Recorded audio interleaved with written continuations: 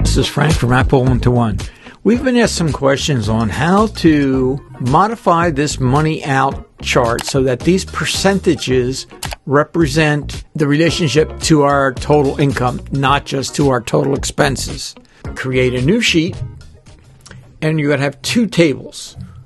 The first table, I've labeled the first row gross income. That's where our $4,000 is going to go. And if you have any additional income other than, like this says paycheck, if you have any other additional income, you're going to post that and then put the total of your income in this first line.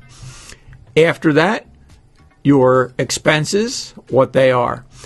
Total your expenses over in this little table here, that's going to give us our $2,750. The available income after expenses is going to be this calculation. It's going to be B2, our $4,000, minus our total expenses. That's going to give us what I've labeled available income after expenses. All right. You will highlight your first expense and all the way down to available income after expenses. Go up to chart. Click on chart, and we're going to do a 2D pie chart. Click on it, and there you are. A couple of things to note here. This now is giving us the percentage of our housing, rent, mortgage, taxes, and insurance. That's 38% of our total income of $4,000. Now, the reason we had to put the expenses in, or the income after expenses in here, is because if we didn't, then it's only going to give us the relationship of our expenses and what that percentage would be related to the total expenses. So you have to have that in order to put in to get 100%.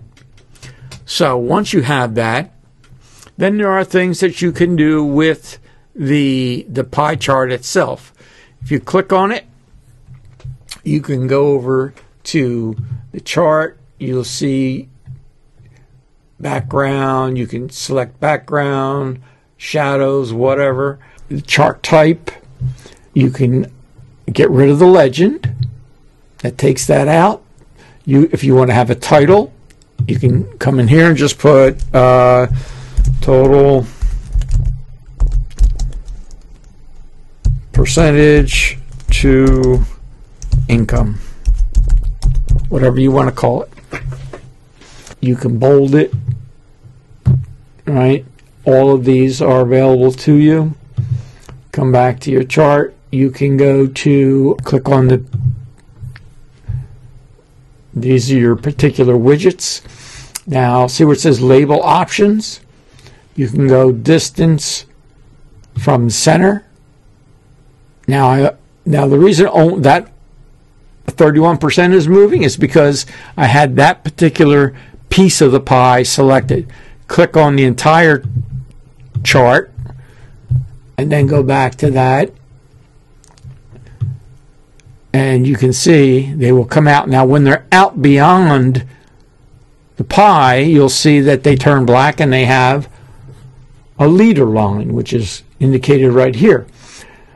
Then you can, where it says end point, if you click on that, you can select an arrow. Now you have an arrow at the end point.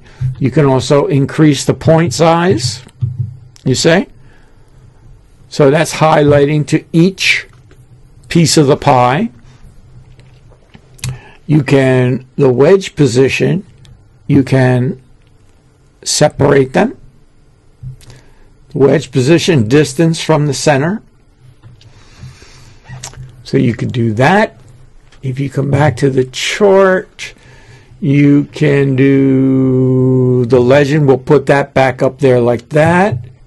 Labels, data points, select that. Now you have your labels connected to each of your data points. And then you could select a particular one, drag them, change them in terms of whether you want a different color, whatever. You can make them relatable any way you want.